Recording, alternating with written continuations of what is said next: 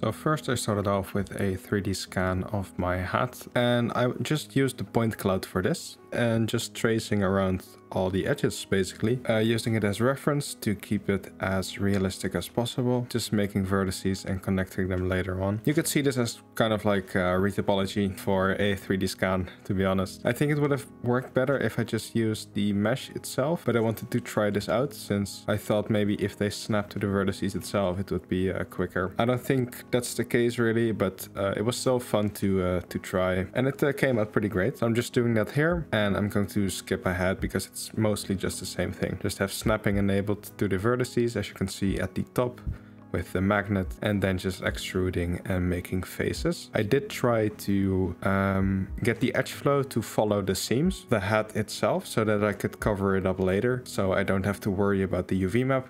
In some parts that worked, in some other parts it didn't really work at all, so I had to do that in a different way. It would have been best if I did it everywhere, but that wasn't the case. So I'll keep that in mind for the next time I do something like this. Keeping the seams in a place where the seams would be is the best way to model clothing or accessories in this case. I'm just going to skip ahead because this is just pretty boring to only look at.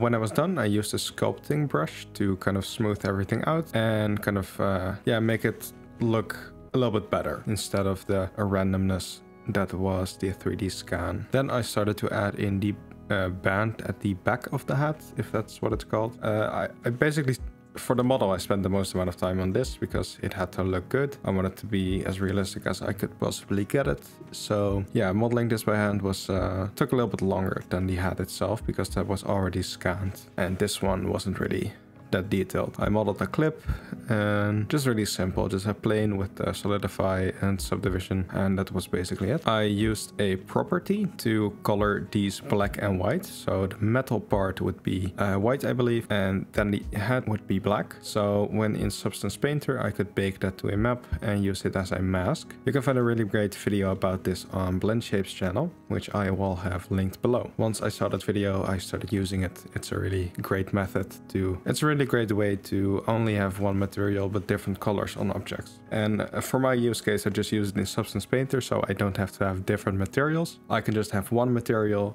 with those properties on there, so I can use that as masks. So when I export in Substance Painter, it's not multiple different textures that I have to put back together again. It's just one texture. If you want a video about how to do that in Substance Painter, you can leave a comment and I'll make that for you.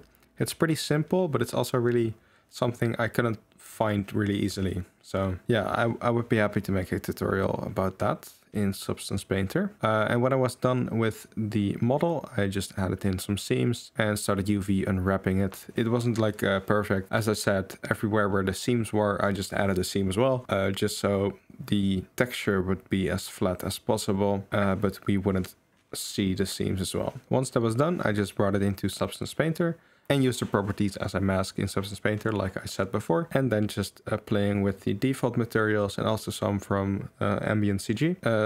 I don't think I used one of my own materials here because I don't have fabric ones yet because they're so easy to make, so I just didn't bother. But yeah, for the textures, I always like to get like a base texture. So for this one, it was denim, I think. Just recolor it, and then I wanted to add in some kind of scratches to it, so I added in another fabric material, make that white, and with a smart mask I could then just add in some weathering, and then I also like to add in some dirt as well. Then for the most time intensive part was adding in the seams. I did this with curves in Substance Painter, which I have used before but not really to this extent. I used a lot of curves in this one. I think about 50 or 60 curves total. For this one, just the stitches on the cap. And I had my my hat next to me as well, so I could look at it, look at where all these stitches were. And let me tell you, there are a lot of stitches on on a hat. I didn't know there were that many, but yeah, you learn something new every day.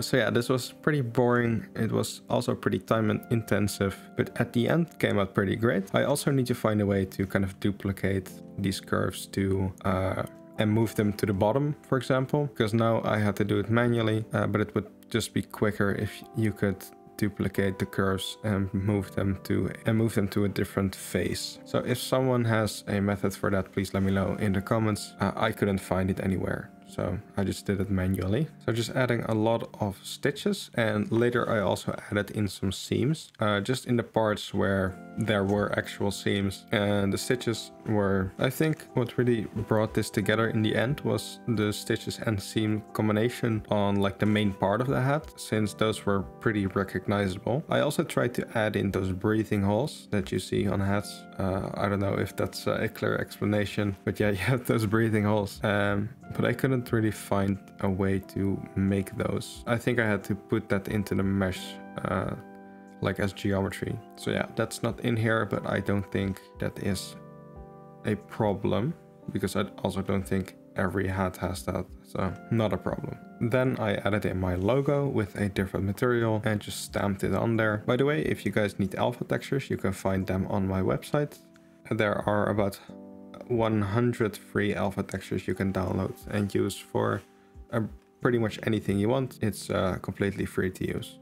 And I will be adding to that when I get more alpha textures. You can see I tried to add in those rings, but it didn't really work. And for the final part, I added in some creases because I noticed I was missing those, and then just deleted them on the front part, like the brim of the hat, because there were no wrinkles there. And then, like I said, I had to duplicate the curves manually, and it took a pretty long time, but it worked out in the end. And that's basically it. Some final touches, and then I brought it into Blender and made this render with it. For the render in Blender, I just imported my model with 8K textures to get the most amount of detail, and then just placed it in a scene with a really high detailed, also 8K texture of some wood, and just place it on top of there with displacement and all that. And then in the background, I just scattered some assets. And that's pretty much how I made the scene. It's not really anything complicated, just a lot of depth of field on the camera focused on the hat model. Oh, I also added in some leaves, some one tree model in front of the light, just to get that nice leaf texture in the lighting. So I hope you enjoyed. If you did, please leave a like and subscribe. This model is available on my Gumroad, and I'll see you in the next one. Goodbye.